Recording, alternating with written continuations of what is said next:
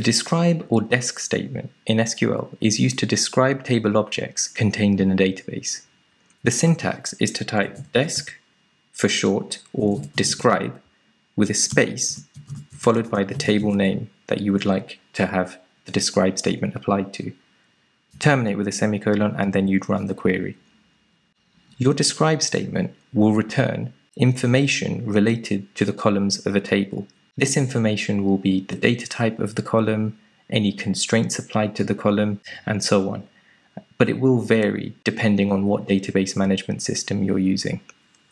Now I'm currently querying within Schema 1, and I have an emp table within Schema 1. So if I apply the describe statement to the emp table, I will retrieve a list of all of the fields followed by the data type. So you can see empno is an int data type, ename is a text data type, and then other information such as are there null values in the fields, the default value for the field, any key constraints such as primary keys or foreign keys, and any additional extra constraints. I can also expand this left pane and then get information on the left pane as well related to the individual columns within the table.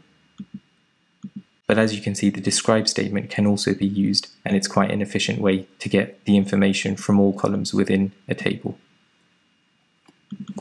I can also use desc and return the same results as well. Now, I also have a table in Schema 2, which is the dept table. I also have an identical dept table in Schema 1 as well. So if I would like to now describe the dept table in Schema 2, whilst I am currently active in Schema 1, then I should qualify the table name. So to do that, I can type schema2.dept. And now I've got the description of Schema 2. Now that was just a short video on how to use the describe statement in SQL. One thing to note that this will work on most database management systems, but if you're using Microsoft SQL Server, then you'll need to use the sp_help statement instead of the describe statement.